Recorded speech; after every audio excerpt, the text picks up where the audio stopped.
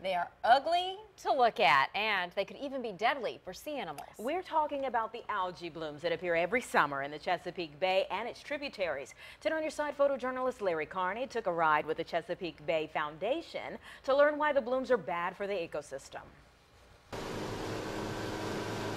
I'm Chris Moore. I'm the Hampton Roads Senior Scientist with the Chesapeake Bay Foundation.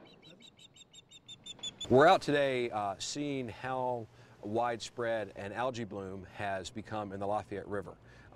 This bloom is composed primarily of a species called Cochleodidium, which is considered a harmful algal bloom species because its negative effects on fish and oysters and crabs in the river. This is not as bad right now. Now it's getting worse again. A lot of how we control these blooms is to make changes to how we do our pollution reductions on land.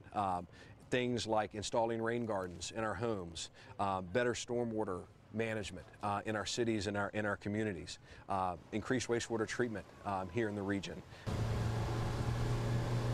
If we can keep from having these blooms in the future, one, we're going to have water quality and water clarity that's much better, and we're going to have much more robust populations of fish and shellfish.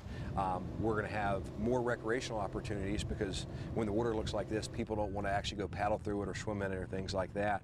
And we're going to have waters that us as a community in Hampton Roads can be very proud of.